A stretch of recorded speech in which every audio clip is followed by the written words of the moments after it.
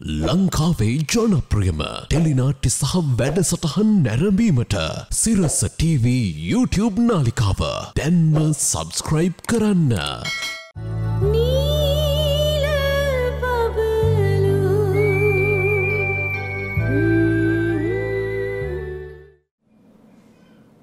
ඔයා හිතනවද මට එහෙම කරන්න පුළුවන් වෙයි කියලා? අභිමන්ගෙන් ඈත් වුණාම මගේ මුළු ජීවිතේම හිස් වෙයි. සමහරක් විට ඒ හිස්කම් මුළු ජීවිත කාලේ පුරාවටම තියෙයි. හැබැයි කාලෙත් එක්ක මම ඒකට හුරු වෙයි. මං ඈතින් හරි ඉඳන් අභිමනු එයාගේ දෙමව්පියන්ගේ සතුට දිහා බලලා මගේ හිත හදා ගන්නවා. එපා කුල්ලු එපා කිසිම දෙයකට හදිස්සි වෙන්න එපා.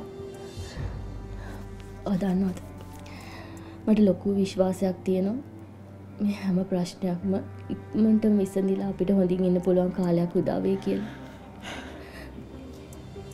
කිසිම දෙයකට හදිස්සි වෙන්න එපා කුල්ලු.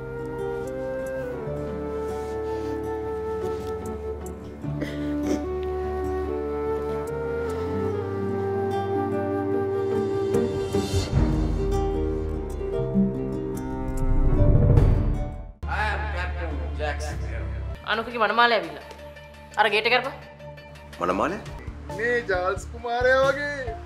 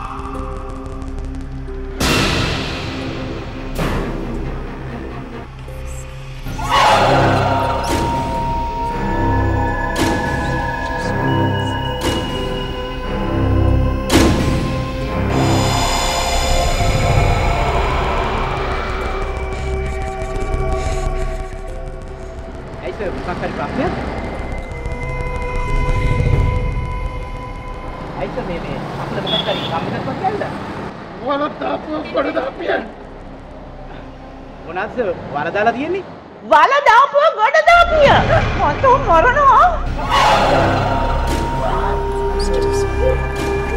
මන්ට මරනවා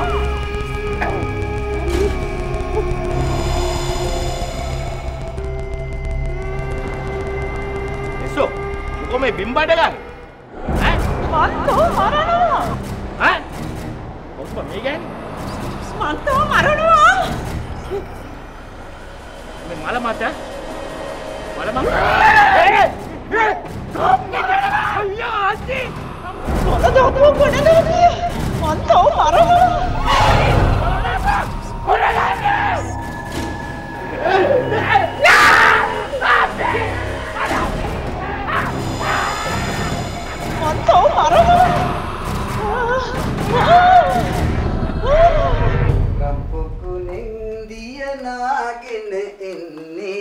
රම්පොකුණෙන් දියනාගෙන එන්නේ රම්පොකුණෙන් දියනාගෙන එන්නේ මසර කුමරුනි කොකිල මේ සර් වමර උදව් කරන එකට බොහොම ස්තුතියි. හැබැයි මේ පොඩක් නවත්ත ගන්න ප්ලීස්. Sorry sir sorry. අම්මා පවන් හිතේ මහත්තයා සාහිත්‍යයට කැමති කෙනෙක් කියලා. හරි කමන්නේ. දැන් මහත්තයා මම මොකද්ද කරන්න ඕනි? ගිල වාසනාවෙන් කියන්නේ. වාසනාවට? හා. ඉතින් ඕක කලින්ම කිව්වා නම් ඉවරයිනේ. වාසනා. අපරාධිනේ මාව ගිනා. මේකටම වාසනා. මන්ට මරනවා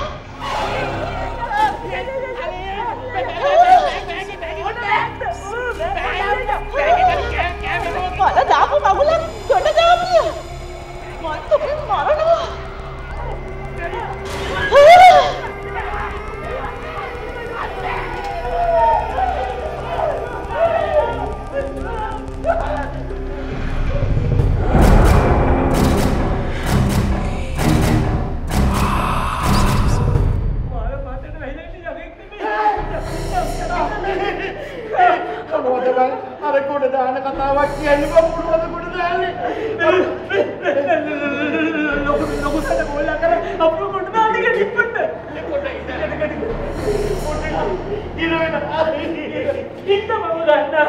අනේ ඉක්මනට ගන්න ලොකු සර්.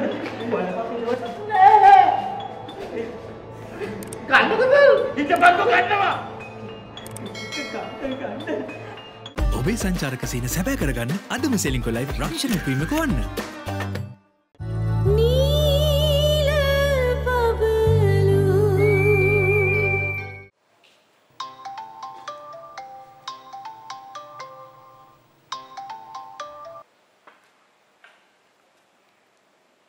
Hello. Kota Subasinghe?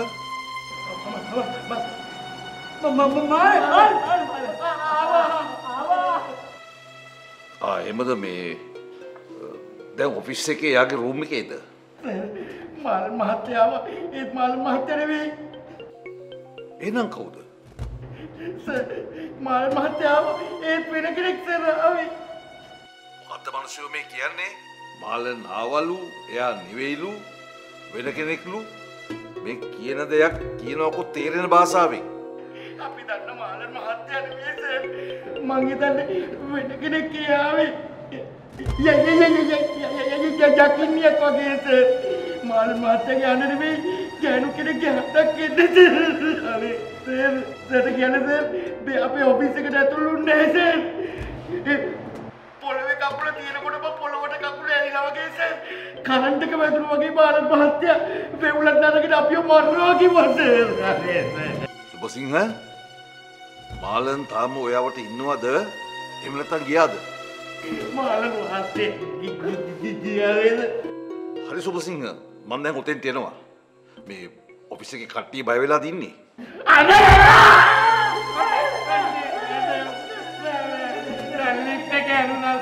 හැමෝටම කියන්න සුබසිංහ බය නැතුව ඉන්න කියලා. මං ඇවිල්ලා කියන්නම් වෙලා තියෙන්නේ මොකද්ද කියලා. එයා ආපහු ආවත් එයාට කිසිම විදිහකින් ඔෆිස් එකට ඇතුල් වෙන්න බෑ. මං ඒ තරමට ඔෆිස් එක ආරක්ෂා කරලායි තියෙන්නේ. හරි මම දැන් එනවා. හැමෝටම කියන්න බය නැතුව ඉන්න කියලා.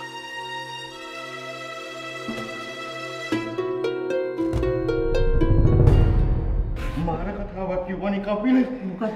ලොක්කා කිව්වා මේක ආරක්ෂා කරලා තියෙන්නේ මාළන් කරේට ආයි මේක ඇතුළට ඉන්න බෑලු. ඔව්. අනේ හොඳා. අතරිය හොඳා වාතරව අපි බේරුණාද? අපි බේරුණා. මම මේ කල්පනා කරන්නේ ඇයි මම මේ ඔෆිස් එකට ආවේ කියලා මම. ඒ වගේ කට්ටිය හරියන්නේ මෙතන තමයි.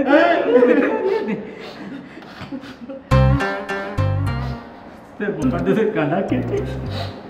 බැංකේ නඩත් දෙන්න. මේ කොට මොකද්ද කරන්නේ?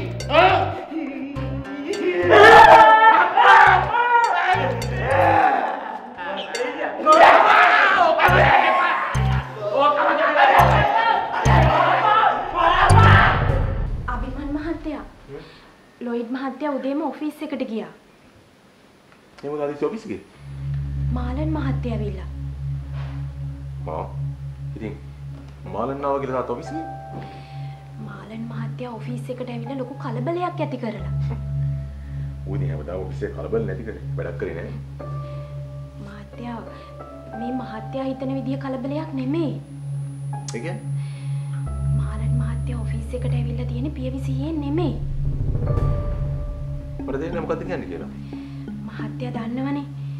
මාළන් මහත්තයා පහුගිය දවස් ටිකේ පිස්සුවෙන් වගේ කරපු දේවල් දවසක් මෙහෙටත් ආවා. මේ වාසනාව කියන්නේ මාළන් මොකක් හරි දිෂ්ටියක් වැහිලා මොකක් හරි මේ අමනුස්ස බලවේගයකින් ඔෆිස් එකට ආවා කියලාද? මම හිතන්නේ එහෙම දෙයක් තමයි. ලොයිඩ් මහත්තයා ගෙදර ආවහම තමයි අපිට හරි විස්තරයක් දැනගන්න පුළුවන් වෙන්නේ. මොකටද පිස්සුනේ? ඔළුව විකාර වෙලා ඉන්නේ. මේ හොර කේන්ද්‍රකාරයෝ තමයි ඔළුව විකාර කරන්නේ. අභිමන් මහත්තයා. ඇයි? අපි ලොයිඩ් මහත්තයාට කෝල් එකක් දීලා බලමුද මොකද උනේ කියලා. මොකද? මට ඕනේ නැහැ. වට නම් කෝල් එකක් දෙන්න. මේ රූම් එකේ තුල නෙමෙයි එළියට ගිහිල්ලා.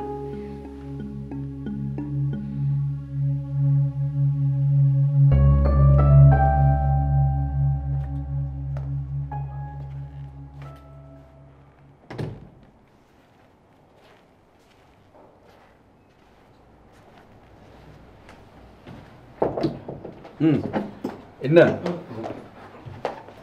සර් මේ වෙච්ච සිද්ධිය ගැන හැමෝම බය වෙලා දින්නේ. අනේ ඔව් සර්.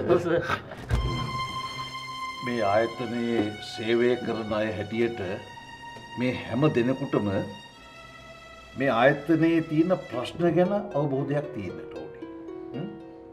දැන් ඒ වගේම තමයි මාලන් අද ඇවිල්ලා කලබල කළා වගේ ආයෙත් ඇවිල්ලා යම්කිසි කලබලයක් කරන්න හැදුවොත් ඒකට මුහුණ දෙන්නේ කොහොමද කියන එකත් අපි සාකච්ඡා කරලා තියෙන්නට ඕනේ.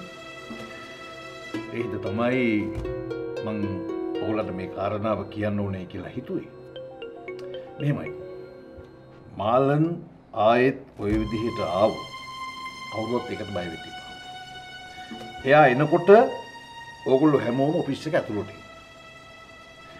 මාලන්ට යමක් කරන්න පුළුවන් වෙන්නේ ඔෆිස් එකෙන් පිටදී විතරයි. එයාට ඇතුළට එන්න බෑ. සර් ඒ මොකද සර්?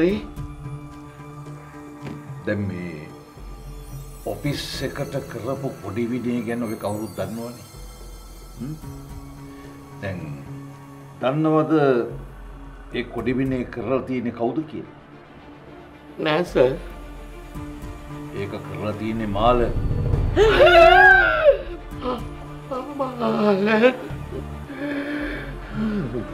මාලන්නේ කොඩි විනේ කරලා තියෙන්නේ මැරිච්ච ගෑණියෙක්ව බන්ධනය කළා.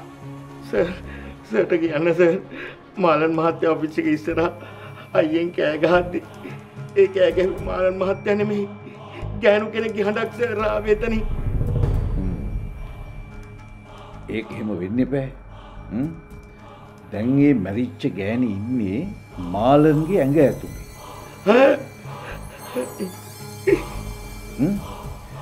දැන් එදා පොඩි විනේ කපනකොටම ඒක ආපහු මාලන්ට වැදුනානේ. ඒ හින්දා තමයි මිනිහා දැන් ඔය යක්ෂණියක් වගේ කෑ ගහන්නේ. හරි? දැන් ඒක හින්දා ඕගොල්ලන්ට තියෙන්නේ මාලන් ඒ විදිහට ආපහු ආවොත් ඕගොල්ලෝ ඔෆිස් එක ඇතුළට වෙලා දොරවල් වහගන්න. එයාට ඇතුළට එන්න බෑ. තේරුණාද? තේරුණා.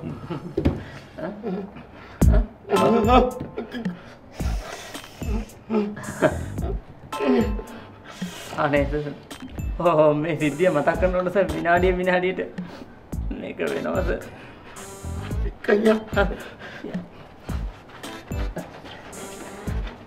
සර් මෙතන ක්ලීන් කරවන්න සර්.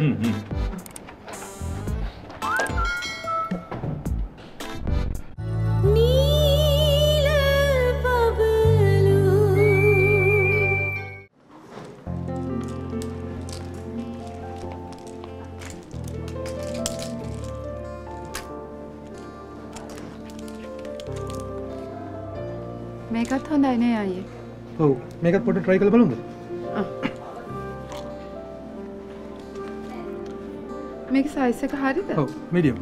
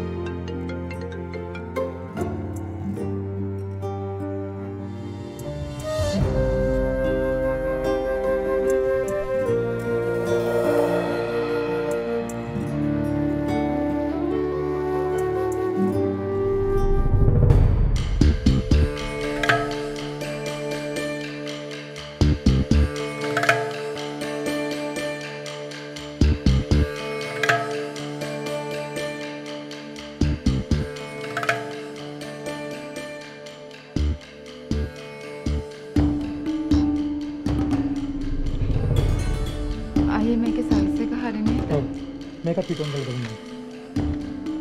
මේකත් පිටොන් එක තමයි. හා.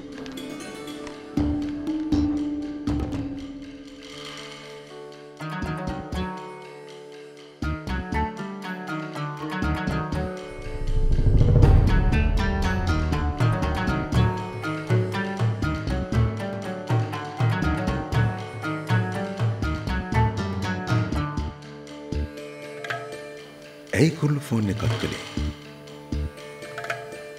ඒ වෙලාවේ ෂූට් එකක් වෙන්නේ නැති. ඒත් වාසනා කන්නෝට කතා කළානේ. එහෙනම් ඒ වෙලාවෙම වාසනාට කියන්න තිබුණා ෂූට් එකක් කියලා. කට් කළේ මං ගත්තට පස්සේ. අඩුම තරමින් මං බිසි පස්සේ ගන්නම් කියලාවත් කිව්වේ නෑනේ. මං කතා කරද්දි සයිලන්ට් ඉඳලා එහෙම කට් කළා. ආදිත්‍යවත් එතන හිටියා වෙන්න බැරිද? ඒත් ආදිත්‍ය ඉස්සරහා මට කතා කරන්න බැරි කමක් නෑනේ. ඒ වෙලාවෙම ෆෝන් එකත් ඔෆ් වුණා. බැටරි එක බහැලා ඒ විදිහට ඔෆ් වුණා නම් පස්සේ හරි ගන්නවා. අනික වෙනදා මේ වගේ දෙයක් වුණොත් වෙන ෆෝන් එකකින් හරි ගන්නවා. කුරුළුමයි කෝල් එක මග හැරියේ හිතලම තමයි. ඒත් ඇයි එහෙම කළේ? එයාත් වෙනස් වෙලාද? නෑ එහෙම නෑ. මොකක් හරි මම නොහිතන දෙයක් වුණා. කමක් නෑ. කාලයත් එක්ක මේ හැම ප්‍රශ්නෙම විසඳෙයි.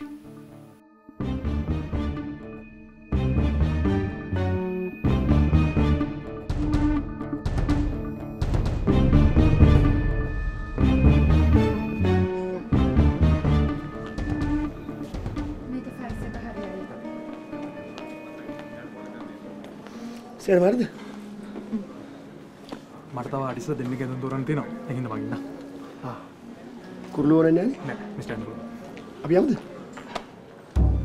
අපි එන්න.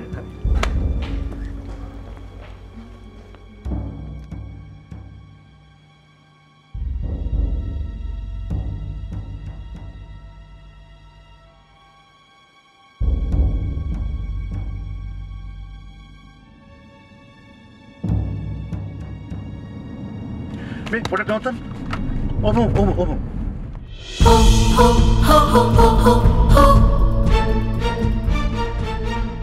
මොනවා? අර කුරුළු නේද? මේ කෙල්ල ආදිත්‍යත් එක්ක shopping ගිහින්. මේ කෙල්ල නම් මහ පුදුම කෙල්ලෙක්. මගේ පුතා මේ කෙල්ල හින්දා ලෙඩැන්දේ දුක් විඳිනවා. මේ ගේ ටිකට වෙන මිනිහෙක් එක්ක shopping යනවා. කුරුළු මගේ පුතාවයි ආදිත්‍යවයි දෙන්නවම රවට්ටනවා. පුදුම කපටි කෙල්ලෙක්. මේ වගේ ගෑනු හින්දා පිරිමි කී දෙනෙක්ගේ ජීවිත විනාශ වෙනවද? මොකද්ද වාසනාවකට කේන්දර ප්‍රශ්නයක් ආවා. නැත්නම් මගේ පුතා මේ කෙල්ලට අහු වෙනවා. එහෙමනම් ඒ දරුවගේ ජීවිතේම කාලකන්ණි වෙලා යනවා.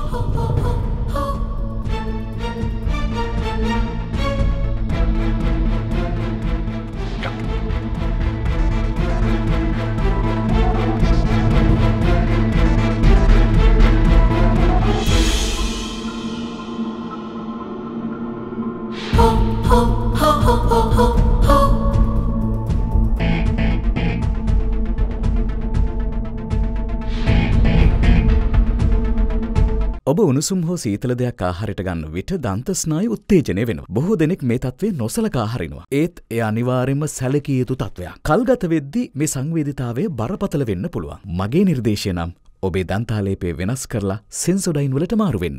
අනේ අම්මේ දැන් මේ ඔෆිස් එකට එන්න වෙලා තියෙන්නේ රාජකාරී කරන්න නෙමෙයි කපිල තනිකර යක්ෂ ප්‍රේත කුම්බාණ්ඩ පිසාචයන්ගේ නාඩගම් බලන්න.